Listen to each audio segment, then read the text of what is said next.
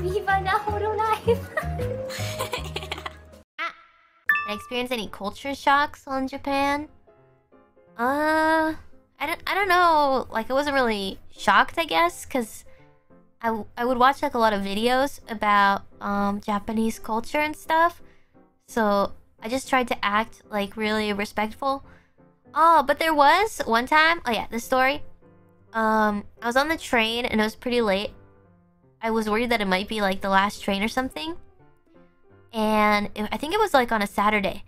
So a lot of people out, you know, drinking and stuff. And there was this lady who was like kind of passed out.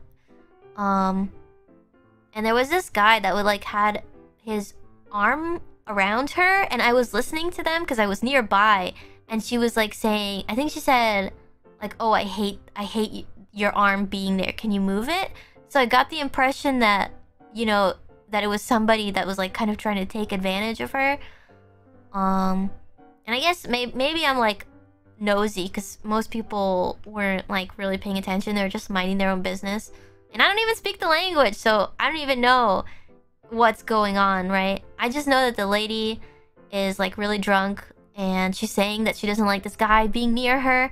So I stayed on until she got off, and it was actually the guy was like shaking her awake and her head was like banging against the train, the side of the train, and it sounded like really scary, and I was like, oh my god, what's going on? Okay, so then I got off, and like I got off after them, and I asked, I was like, "Daijoubu desu ka?" Because it's scary, like her head was like banging against the train. And so I asked the guy, "Daijoubu desu ka?" And he was like, "Oh, daijoubu, daijoubu, daijoubu." But I don't know, it seems like sketchy because she could barely like walk. And yeah, maybe he did know her, but I was listening to their conversation and he asked her like, "Do you know me?" And she said, "No, I don't know you." So maybe they were like acquaintances or something, but she's like, her body language was completely turned away from him, and she like had her head against the wall, and like she was trying to get him to stop touching her. So I was just worried. And I know people in Japan like probably mind their own business, and I don't know, nobody was like really batting an eye or anything. They're like, "Oh, this is normal." But I was just worried, you know, about another lady. And yeah, so I asked, and he's like, "Daijoubu, daijoubu, daijoubu," and he walked her off like to the escalator in the station, and then it looked like he was gonna go with her, but actually he just sent her off the escalator. She was like barely standing, and he went back on the train. He caught the next train, and I don't know if maybe I hadn't asked anything, maybe he would have tried to like go home with her or something. I don't even know if she would be able to get home on her own, but I felt better that she was like going up towards the station.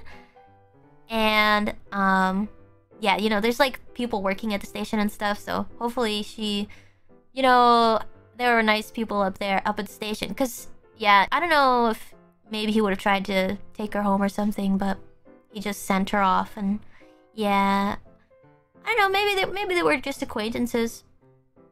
Maybe I'm too nosy, you know, being a foreigner or something. You never know, right? You never know.